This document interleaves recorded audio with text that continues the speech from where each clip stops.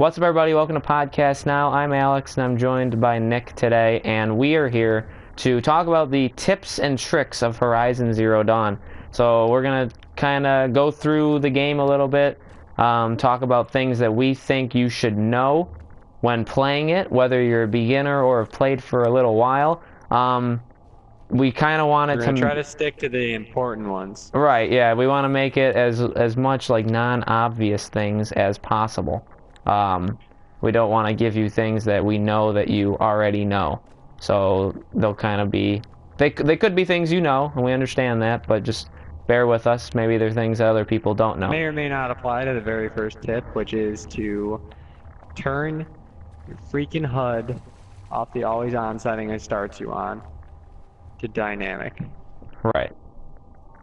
Make sure you also have the waypoints on or set to off, but this just makes it like a lot of other games where your HUD like fades out and disappears when you're not using it.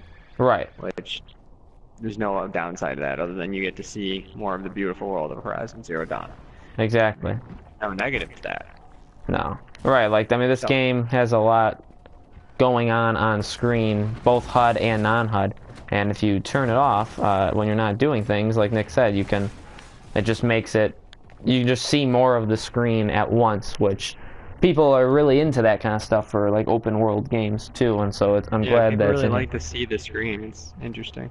So tip number 2 is when you go anywhere. I mean, there's a lot of merchants in this game. They're like at big cities, even small small settlements with quests and whatever. You go to them and they sell treasure maps. And these help you find like an assortment of things in the game. Things, whether it be for trophy sake, if you know you have to collect basically everything for trophies, and then it also just helps you get certain collectibles in the game, whether it be collectibles or different things to help your character out. I'd also even go even further, like get all the sample boxes. Everybody has the free sample box, and they have all sorts of stuff in them. So like, why not? Try to get one from each merchant. Yeah. Free stuff, man. Okay, tip number 3 is about weapon status effects. This is going to be a quick one. The way weapon status effects work is you have, the different type of arrows or, tripwires or bombs or whatever that have the status effect on them.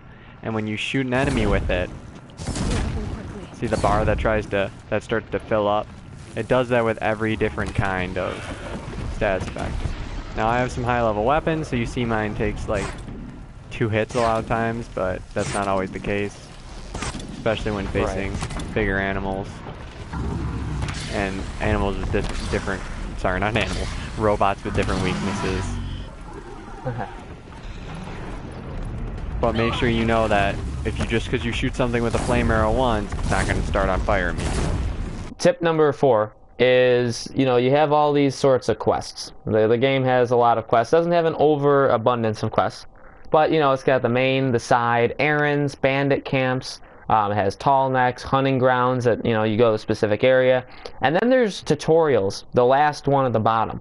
And these tutorials you get at the start when you get a new weapon. Every time you get a new tutorial.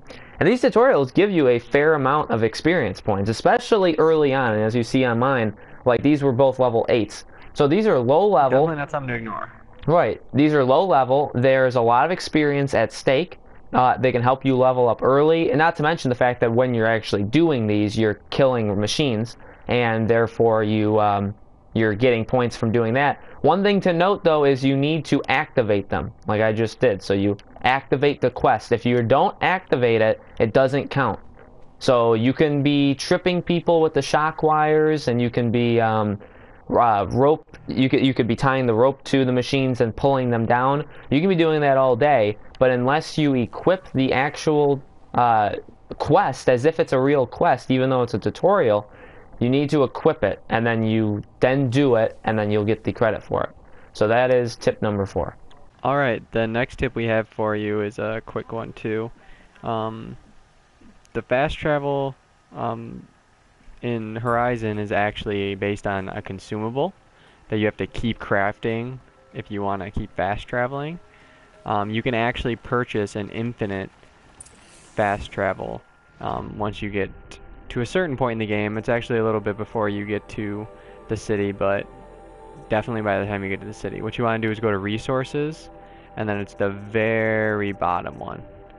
It requires 50 metal shards, a fox skin, and 10 fatty meat, so it's not that bad. You know, get it one time, you can fast travel as much as you want. Like, Definitely worth it it. helps a lot with, especially with like Nick's video, where he Yeah. talked about unlimited shards. Like, it's good to constantly. That's probably the most that I actually fast travel is when doing that. Don't usually fast travel Right. otherwise, but yeah, So that if you want to exploit, or whatever you want to call it, if you want to kind of do different things in the game, it's good to have it's good to have unlimited of the things you need to do that for. All right, and the last tip that we have for you guys today is about weaknesses and strengths of different robots. I'm sure you've realized by now that each robot has, a specific weakness, as you can find in the notebook. A lot of them are fire, some are, other stuff. But something that's almost as important, and if not more important than that, is when you get up to the higher robots who have strengths. Right. Strength shock, strength fire, and get the right weapon for the job, but they don't wear the right armor for the job. If you're having trouble killing a robot that's weak to fire, but, uses electric damage, then get an armor that, has electric resistance. That's why it's good to get all the armors. You don't have to change the armor non-stop, but it's good to have it, so when you're, it can make a big difference if you're having an issue with something, and there's certain parts and certain missions that it's just good, Alright, that has been some tips and tricks that we really think most people end up missing. Yes, thank you guys for watching. Make sure you subscribe and like the video. Make sure you leave any comments if we missed something that a tip or trick that you think is important, which I'm sure we left some things out. So if you think there's something that's important, let us know in the comments below, and make sure you watch all our other Horizon Zero Dawn content. Nick has done a lot of work with it, and we got a lot of videos up already on it, and we're going to continue to do more very soon.